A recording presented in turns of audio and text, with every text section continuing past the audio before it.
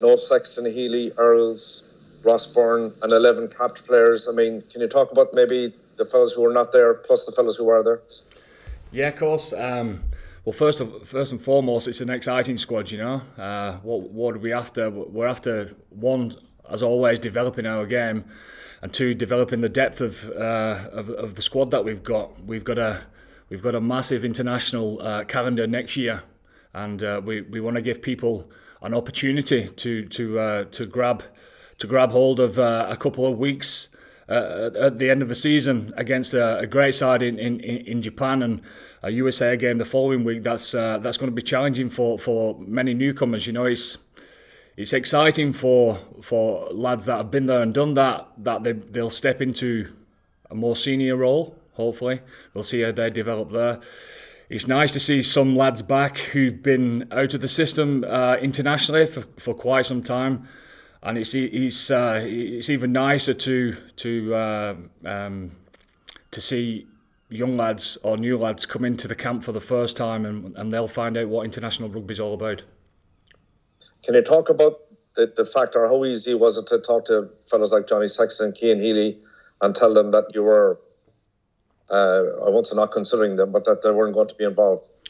No, very easy, because there's a plan behind it, and the reason for that is, I suppose, it gives opportunities to other lads first and foremost, and these lads understand that. The competitive nature won't totally agree with that, but at the same time, for them to have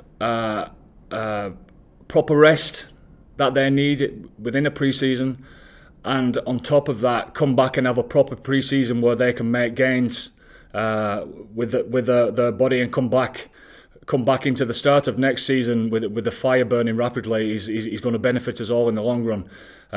Just to put context to that, for the lads that play through with us, and obviously the Lions lads, that means that they start pre-season a lot later than others.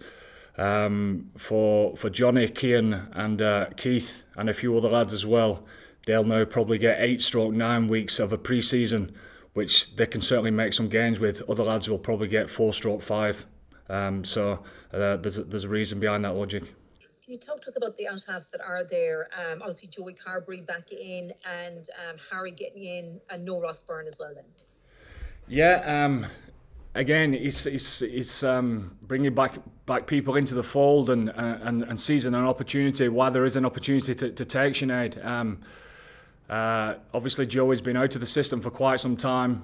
You don't get many windows like this one to be able to give people time, and we all know at international level, we need to find out, especially in those type of positions, the half-back positions, whether a player can come in and run the ship straight from word go. So to give Joey that opportunity, in fact, Joey's been playing really well of late, and his last game was his best.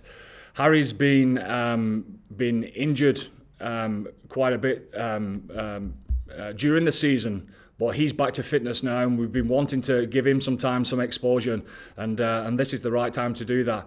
As far as Ross is concerned, I suppose he's in the same boat as, say, a Jack Carty or a Luke McGrath or Kieran Marmion, etc. Those guys have been in, done great jobs for us in the past. They'll take a rest or be on standby to come back in, and they'll hit the ground running next year.